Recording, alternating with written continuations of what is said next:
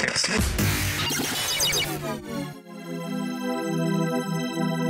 demystify what goes on behind the therapy room door.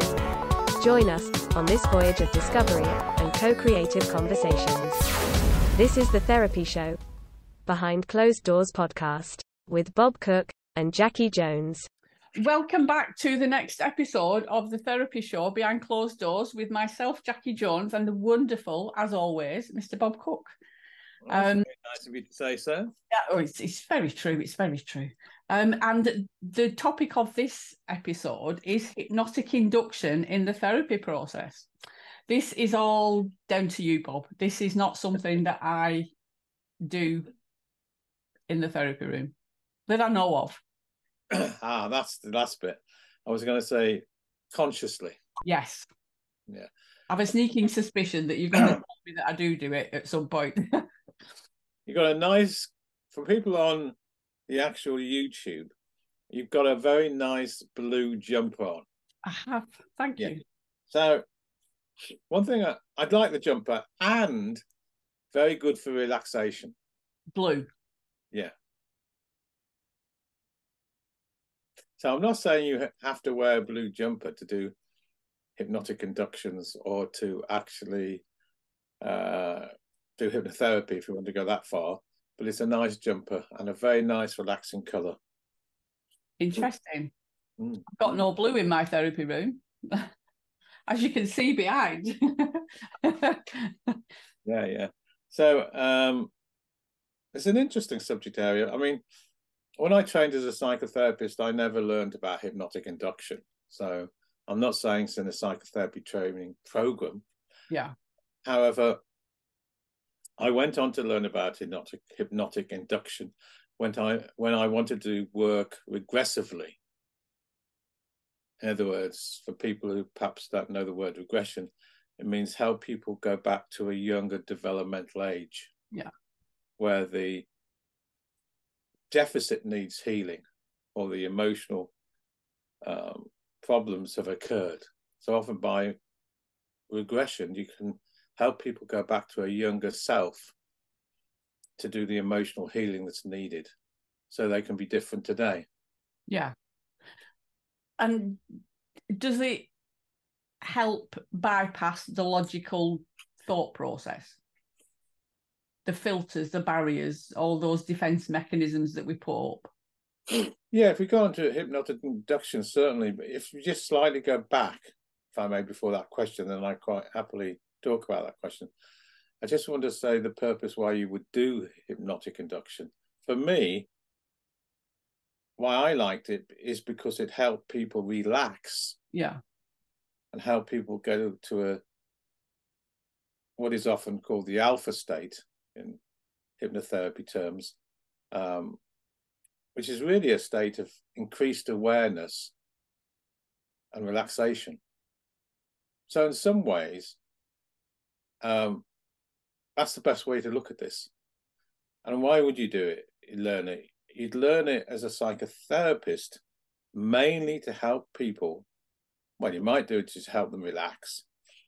I wanted to learn hypnotic induction to actually help people go back to younger developmental ages quicker. You said then increased awareness and relaxation. Yeah. I didn't know that those two things went together. Well, I'll read out a definition of what hypnosis, if you like, is, which I just got from Google just before we got on. Yeah. And this says, hypnosis is a changed state of awareness and increased relaxation that allows for more focus and specific concentration. Wow. So I'll do it again. Yeah. A changed state of awareness. So you go into a different state of awareness than being an adult. Yeah. In PA terms. And an increased relaxation because you've gone to a different ego state, if you want to look at it that way, that allows for more focus and specific concentration. So yeah, that's really interesting. It's just I did hypnosis as part of NLP training years ago, but it never fits comfortably with me. But that's probably my stuff. Well, no, say a little bit more, but no, it's not your stuff. I understand it because you know, as you know, I do a lot of traveling, and on many aspects of my traveling, I was thinking only in Cyprus last year. I was going to with my family. It was a family holiday, and we were going out to have a meal, and we were walking down the Mall, or the tourist strip, if you want. On one of the cafes, there was a hypnotist or somebody doing hypnosis, and that was what I call stage hypnosis. Yeah, which has this major focus to help, it's entertainment. Yes, yeah. I'm not talking about that purpose. I'm not even talking about when people do self-hypnosis. I'm talking about when we help people relax. Yeah. Get a different state of awareness, a different state of specific concentration to achieve a particular goal. Yeah. It makes sense now that you're saying that. Yeah. I when you would, the hypnotic induction or whatever in the title, I was thinking that you put somebody in a hypnotic state, not like the stage. But for me, I know at times when I'm driving, I go into that hypnotic state where, I can't remember every part of getting from A to B. When I was 8 or 9, I lived in Acock Green in Birmingham, and I had a bicycle. I did a bicycle roll, sort of. I stopped at Alton and had a newspaper around, but basically, I bicycled from Acock Green to Knoll, which I probably is. At the age of 8, it seemed a long way, but actually, probably is about 4 miles or something.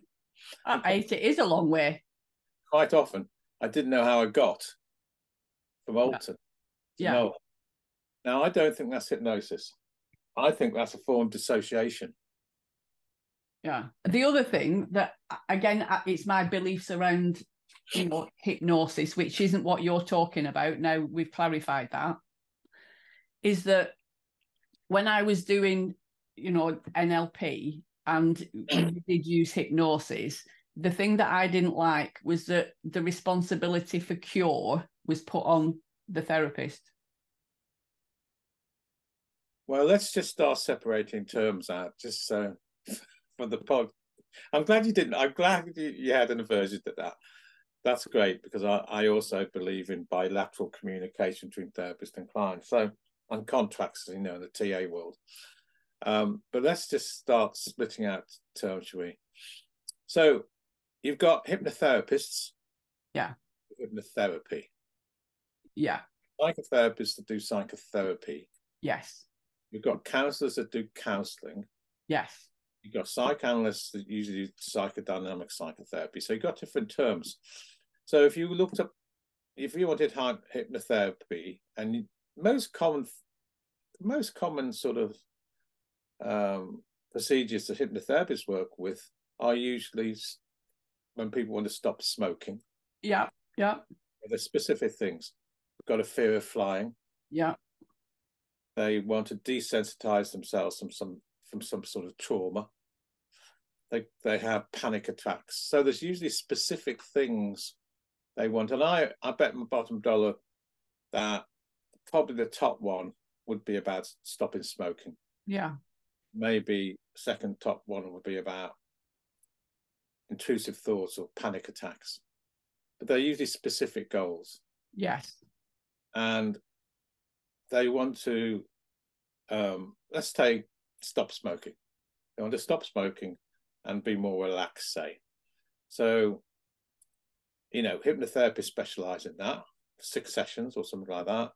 And usually what they do is relax the person, take them into an alpha state, and then, quite often through metaphors, if you like, look at what, stops the person smoking and go through a desensitization techniques with them. And we have a specific outcome because they've gone to a different level of awareness, if you want to put it that way. So that's sort of hypnotherapy. Yeah. And I was just thinking of a good friend of mine who ran a school and training people to be hypnotherapists. I think it was about 9 months or maybe a year. But they usually were around those particular areas I'm talking about. Yes. Yeah. The objective is to help people get relaxed, move to a different energetic state, usually called the alpha state, and where they've moved away from, in TA terms, adult, being an adult ego state. They go to heightened state of awareness, heightened state of relaxation, and a place where you would sort of tap into their subconsciousness. Yes. Yeah. To help them through metaphors, usually, to achieve their specific goal of being relaxed rather than have the addictive habit, whatever the smoking's about. So there's often a specific goal with hypnotherapists, and usually only 6 to 9 sessions. In fact, with smoking, it might only be 2 or 3 sessions. Yeah, yeah. Now, of course, hypnotherapists do a lot more than that. Somebody might come with a specific goal, I've said, of desensitizing trauma. And then you'll go deeper into their subconsciousness, I think. But if we move into the world of psychotherapists, which is much more longer, I mean, somebody comes to see you, you might well be with you, I don't know, up to a year or so. Yes, yeah. It's a very, very small number of sessions, usually. I suppose there are some hypnotherapists that are usually psychotherapy trained as well, which might look at longer term trauma. And that's different. They often be psychotherapy trained as well, I think. And then you get counselling training and you get NLP, like you've just mentioned, and different things like that. But you might use aspects, not counselling, but certainly NLP, might use aspects of what I would call hypnotic induction. Yeah. And hypnotic induction is a technique that takes people into a different state of awareness and relaxation so that it supports the regression quicker. Yes, yeah. Now, somebody who listening to this might say, well, that's hypnosis. Well, I'm talking about the transactions that lead to a hypnotic state, which is what I call hypnotic induction. Yes. Good. I just think that needed clarifying for me, if nothing else. Which bit? The difference between hypnotherapy or hypnotizing somebody and the hypnotic induction used within psychotherapy. Yeah. Okay. So if you've been trained to be a hypnotherapist, you'll by definition learn the transactions that lead up to hypnotic induction that leads to full-blown hypnotic states, if you like. Yeah. In hypnotherapy, that process or that procedure, the aim is to, as I say, to relax people, get a different state of awareness in the energetic process, leading to more specific concentration, focus, and then usually through metaphor, take them down to a different place where they can start to be desensitized, if you like. Yeah. Now, if we get back to what you said right at the beginning, which is an interesting one, by the way, which is what you didn't like in NLP was the, well, you didn't say it this way, but I'm going to say that the contract is unilateral and not bilateral. Yeah, that's how I feel. Yeah. I don't know enough about hypnotherapy as a profession to know how contractual hypnotherapy is. I'm assuming it's adult to adult contractual, and then after that, the techniques and the procedure will be in the hands of the hypnotherapist, if you like. Yeah. Yeah.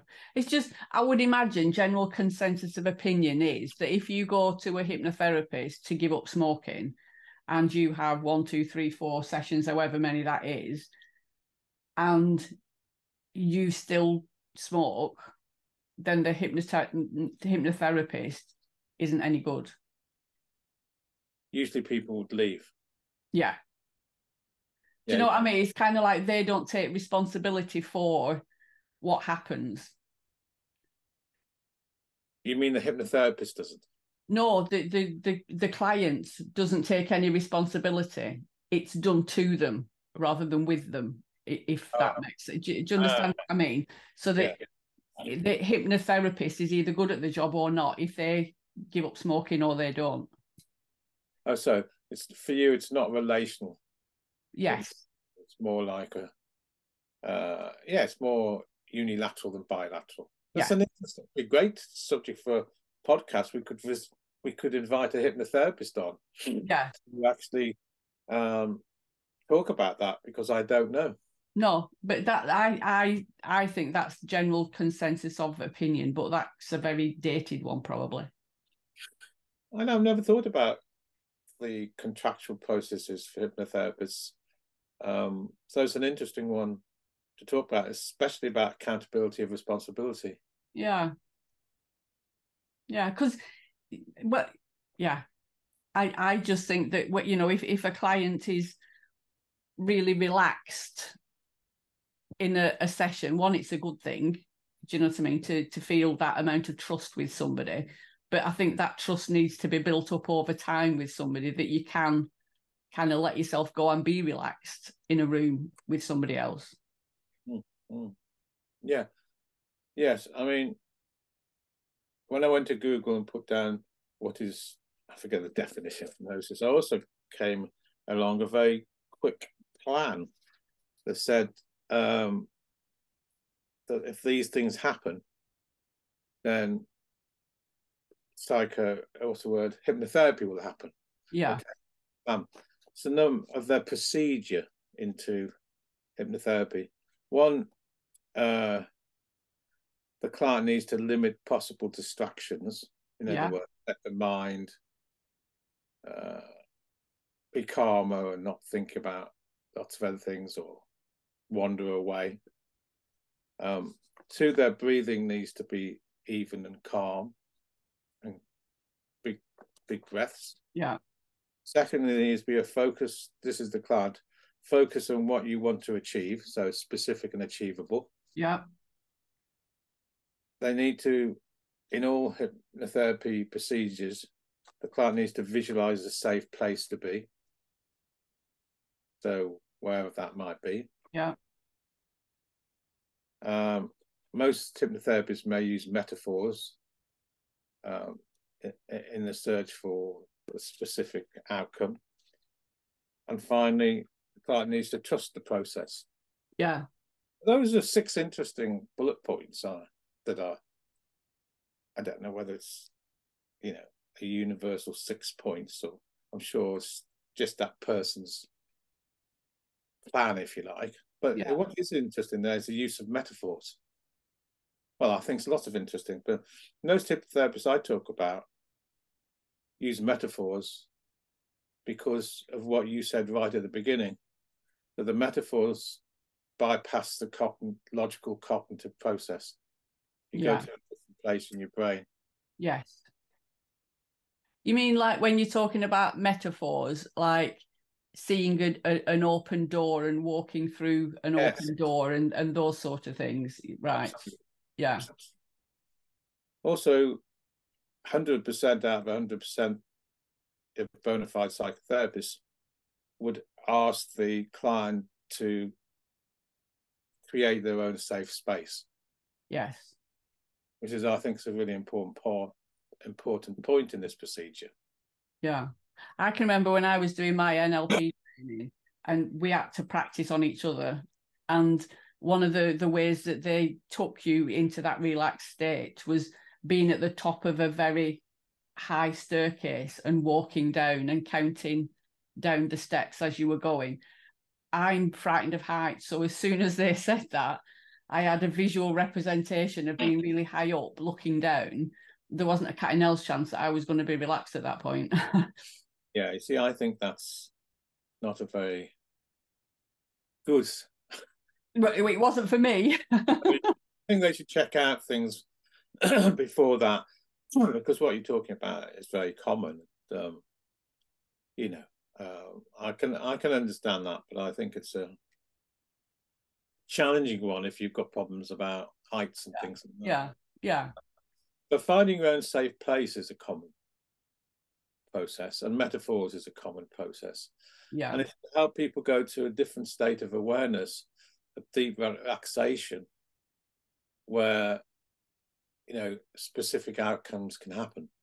Yes, yeah. And I understand that, you know, find your own safe space, because it is different for all of us. And I think that's a really valid point, is that we don't presume or assume what that safe space is. The client goes there themselves. Yeah. So when I thought of this title, because I'll pass this title on to you, I was thinking about why it might be important for psychotherapists to think about, perhaps even if they learn hypnotic induction, if not full-blown hypnosis, because a lot of therapists, particularly therapists that work developmentally, will use supported regression. Yeah. So that means they will help the client identify, in our case, TA, through script analysis, Yeah. early deficits or the early unmet relational needs. And in TA, through inquiry, attunement, involvement, help them go back to a younger ego state, or a younger self, if you like. And TA often called child ego state. And then from there, help the client heal and make new redecisions, which will then get integrated in the present. Yes. Now, in my career, that procedure I have done thousands and thousands of times. And I'm not joking when I say 1,000 times, many, many, many, many times. Yeah. First step is a contract, of course, script analysis, and then that whole procedure I've just told you about. Yeah. However, you do need to enable the client, or the client needs to be in a relaxed place to a certain extent,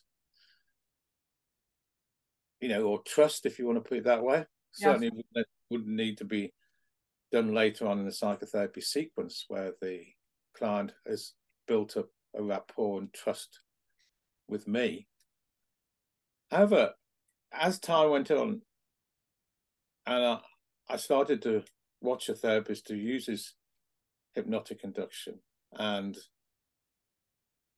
use supported regression a lot to obtain that procedure I just talked about.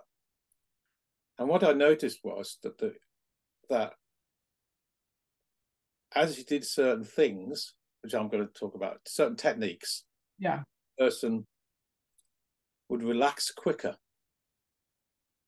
And I think took in the protection from the therapist quicker, you know. Yes. Yeah. More deeply through these techniques, or technique, if you want to put it that way. And I wouldn't say they quite went into a trance, but there was a level of relaxation, awareness, and concentration of specific outcome, and was very supported by the therapist in a protective place. Yeah. So some of the hypnotic induction techniques I would indicate would probably be to say to the person something like, okay, so let's go back to the age that we're talking about. Now imagine that you are at the age, I'll make one up for you. Imagine you're at the age of 7. Let's just go back there and tell me what's happening for you. Just go back in time to that important time in your life. Yeah, so what I'm doing there, and slowly, 2 things I'm doing there.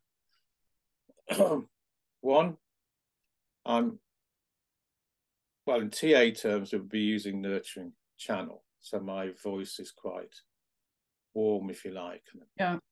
nurturing.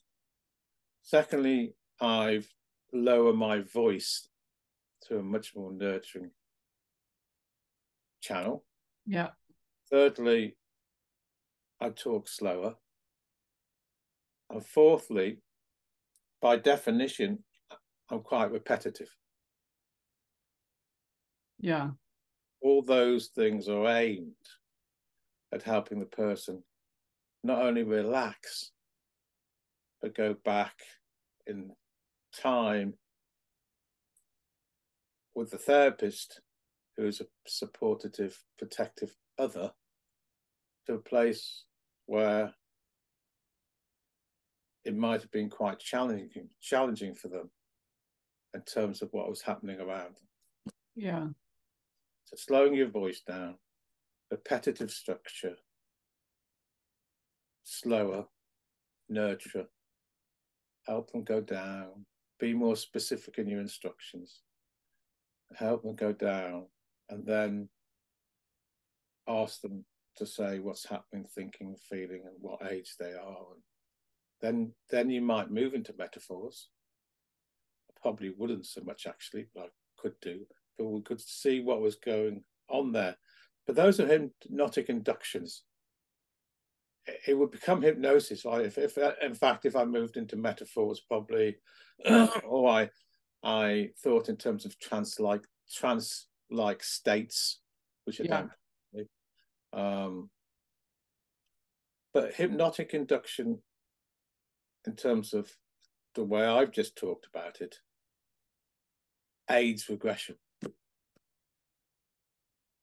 Yeah. It's really interesting. And maybe we should have done a warning when we started this podcast that you might feel more relaxed just listening to your voice when you're doing that. Don't listen while you're driving or something, because it is, as soon as you slow your voice down and lower the tone and do that nurturing, it is very relaxing. Yeah, and in TA language, it's like nurturing parent or parent. Yeah. The child, in other words, it's an invitation, yeah, for the person to drop into their younger self. Now, it's very important that the client has built up the therapist as a positive object or somebody that they trust. Yes. Yeah. So that's why I call this supported regression, because they built up a trusting relationship. You become the other that's supporting them. Yeah. And the other one that provides a protective stance so they can just drop into this. Yeah. Yeah, because for me, it just feels a very intimate thing between, Hopefully. Yeah. Yeah. Hopefully. Because you need to, it has to be intimate in the sense of protection. Yes. Yeah. So for the client to be able to assimilate the other as a protective other, there has to be a sense of nurturing.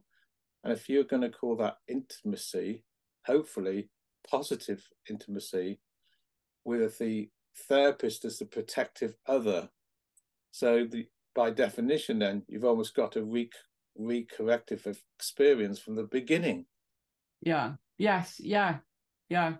Because I would imagine, part of that session as a whole, whether it's done while they're in that relaxed state or after it, is to integrate whatever it is that you've done, not just kind of do that and then come out the session and right, I'll see you next week type of thing. No, so if there'll be a contract at the beginning. Yeah. Say the contract is about, they'd like to be able to be more self-confident, or they want to be assertive, or they want to, whatever it is. You'd find out what stops them being assertive, or what's the bottom of their process about not being having self-confidence. So, I'm not very assertive because I wasn't ever allowed to grow up in my childhood. Yeah. I was always kept quite young because I was the third boy in the family, and I always felt that I was the baby in the family. I didn't feel I was very assertive, and I was always defined as a child. So if I ever started to say my values or belief systems, I was put down. Well, who put you down then? Well, my mother, she was just always jealous of me, I think. Yeah. She defined in a certain way. Okay, so would it be important for you to perhaps just go back and tell your mother things that you couldn't tell her? Oh, I can't do that. She's too much like a dragon, or whatever. Yeah. Yeah. Yeah. Okay, well, I'll tell you what, let's put her in a sort of one-way mirror situation in a room, and you've got the keys, so she can't get out, but she can hear you. What do you think of that situation? So maybe you can find your own voice in a way that was denied you all those years ago. Yeah. If you find it too challenging, you can always stop. That's a contract for regression. Yes. Yeah. With a purpose. So the therapist would support that process and go back, and in this case, it is a metaphor, isn't it? But do all the things I've talked about. The person finds their voice for the first time, has a sense of empowerment, which perhaps they never had in their life. And then we come back and we debrief it and look at how they feel, and do they need to do other things, which they obviously will need to do other things. But then take it from there. Yeah, because to me, the way that you've just described that, then I can see that it is really, really useful around limiting beliefs, which is all connected with our decisions and our life scripts and everything. So it makes sense that regression is a really good thing to do. I think it's a very important technique, but it's also very important that there's a contract, that they trust the therapist, that they've done a lot of the contractual work and therapy before they get to that stage. Yeah. And it's not done right in the first 4 or 5 sessions or something. You know, where the person builds a lot of trust up in the therapist to be able to get to that stage in the first place, because the therapist needs to be more powerful than in this scenario I'm talking here, the mother. Yes. Which I know we've spoken about that in the past, about being more potent and in the therapy room generally. So I can imagine that it's even more important in this situation. How the therapist would know that, or at least maximize the chances that would be, is through script analysis and learning about how the mother, in this case, could be father or anyone else, but the mother has been with the client or the younger self of the client. Yeah. So you can get, so the therapist has a good sense of the type of a mother they're going to come across. And in this case, anyway, we've set up a sort of metaphor situation where the client's got the keys anyway and the mother can't hear. Yes, yeah. Which again is you protecting them and taking care in a supportive way. Absolutely. Yeah. And if it gets too challenging anyway, we can stop and come back and look at what was happening, do briefing. In many ways, you're rewiring, if you like, in neurological terms, what happened all those years ago. We're changing fantasy. Yeah. It's a really interesting tool. The latest research on the brain backs up what we're talking anyway. I mean, the latest research by people like Shaw and various other people is that we have a sense of plasticity in our brain structure. In other words, our mind is like formed with a sense of plasticity or plastic, and that the neuro channels, there's a lot of them which are formed, that you can create other neuro pathways by what we're talking about here through fantasy and rewiring the brain that will sit on the old toxic neural pathways, and eventually those old toxic neural pathways will dissipate, and the new neural pathways, which are created through these types of techniques, become the reality of the day. Yeah, neuroplasticity. I absolutely agree with that. It's like, the new thoughts and new belief pathways can be formed, instead of falling into old behavior patterns, which is what we tend to do. And the more you use it, the more stronger that pathway becomes. But for people listening to this, I know a lot of people listening to therapists. This type of aggressive work I talk about, hypnotic induction or not, has to be done in the therapy process in the room with the therapist, not when they're alone at home by themselves. Yeah. Because if they do that, they're repeating history. Yeah. They're repeating the trauma, actually, because they've got no other protective, supported person to enable the difference of change to happen. Yes. Yeah. So I think learning hypnotic induction, and what I simply mean by that, a technique of relaxation, if you like, to let the person get to a different energetic state, is a good way to enable regression to happen. Yeah. In the therapeutic process. Yeah, I think that's a really good way of putting it, to get them into a relaxed state, or, a technique used to put them in that relaxed state. Yeah, absolutely. Yeah. And of course, for people listening again, this would all be bilaterally contracted for. Yeah. So we don't spring it on them on the second time we've seen it. No. This is a whole contractual process from beginning to end. And hopefully therapy is that way. Eric Berne created transaction analysis, and part of the reason he created it was he came from the psychoanalytical background, where the psychoanalyst was the expert, and the client was the patient, and if there was any contracts, they were unilateral, imposed by the so-called experts. And Eric Berne wanted to get to bilateral contracts, where there's an I'm okay, you're okay position. Yeah, which I 100% agree with. Yeah. That's the way. So we're very important. Thank you, Bob. That's been really interesting. Good.